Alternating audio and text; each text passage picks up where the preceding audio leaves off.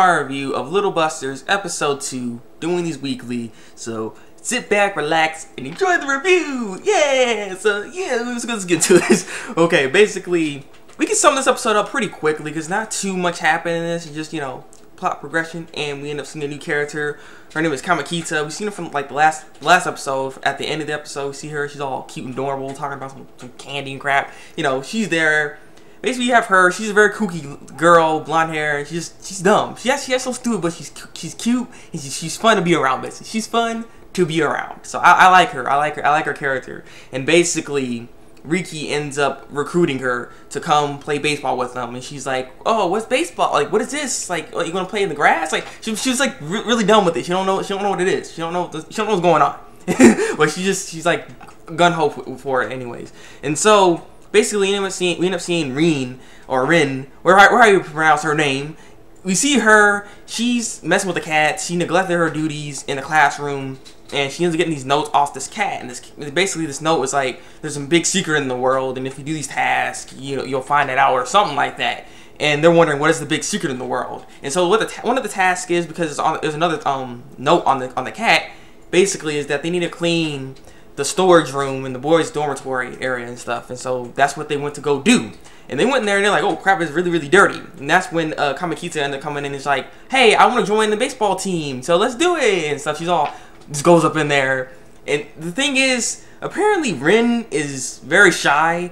So she's just going behind Riki all the time, and I don't know, she's like really, really shy around her. It's just like, it's weird. And so they clean up the whole thing. It's all nice and clean. They didn't expect it to be that clean. And then that's when they try to actually recruit her or give her some questions, you know, a test of sorts to see if Kamakita is willing to and ready for this baseball team. It's really stupid. And the way the test was, it was really bad. It's a really bad test. In the end, she passed.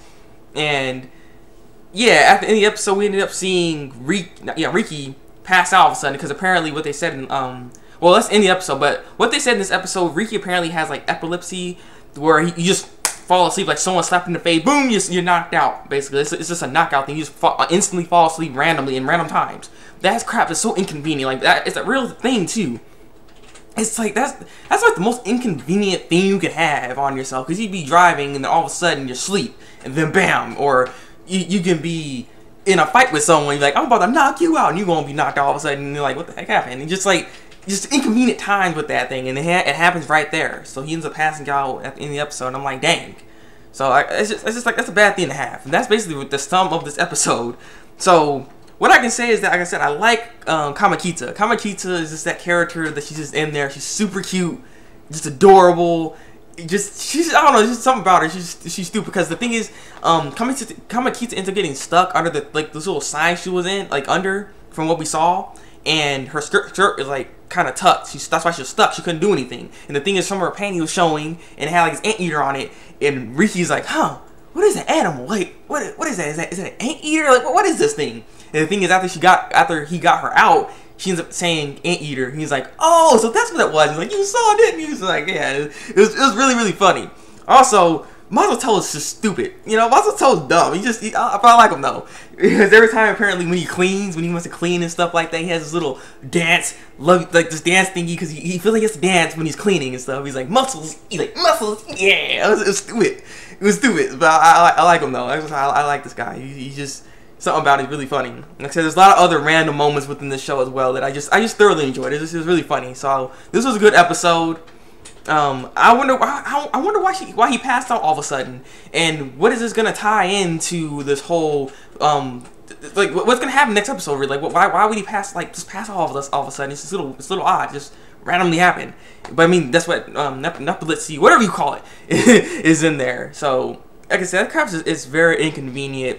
And I wonder what this whole note thing is about too, because the thing is, they could actually look for the person that wrote these notes, but the thing is, Rin wants to look for the stuff. She wanna actually do this whole little scavenger hunt or whatever this thing is that's going on, and she wants, I guess, want to feel the secrets or see what happens as these notes go on, I guess. So that's what's seemed to be helping the story more as well. So I'm just looking forward to seeing where all this is gonna be going, you know. So yeah, like I said, it's very interesting.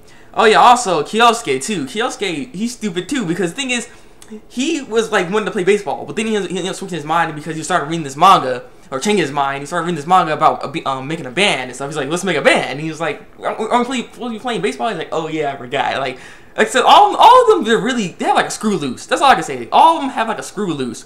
Rin, she's like a very, very shy person. I'm not sure if she's shy against this guy or with girls or what. Because I mean, she's like really, really shy around Kamakita. It's just like, what's going on? Like, she's just so shy. She won't really say anything. I mean, at the end of the episode, she finally says something because Kamakita had her shoe, because Rin ended up throwing the shoe at Masato because, you know, he's being stupid. But yeah, she ends up tripping because she's trying to give the shoe back. She's all running, she falls down just randomly, and so she ends up asking if you're okay. So she actually tried to have a conversation or say something to her because she didn't say anything this whole time. So it's just like, what's up with that?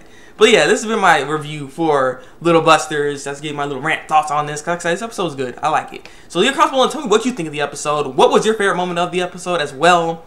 So, you know, leave comments down below. I'd like to know. Like this review. And subscribe to my channel if you want to see some more Little Busters reviews from me. So yeah, it's been the Thabreakmaster. And until then, break out.